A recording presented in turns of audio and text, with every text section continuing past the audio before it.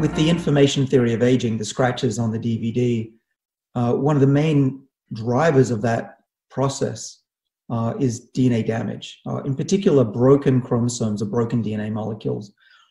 In the lab, if we create a mouse, which we have, that has these broken DNAs, they actually get accelerated aging. So I'm all about trying to minimize DNA damage, and going out in the sun, for a little bit with sunscreen is not going to hurt you. In fact, it's probably beneficial. But, the old days, I'm from Australia originally, of sunbaking, it's really going to age you. There's no question. You won't just look older. Your skin will be older. So I would prefer people, and myself included, I take vitamin D instead. We're all probably deficient in winter unless we supplement.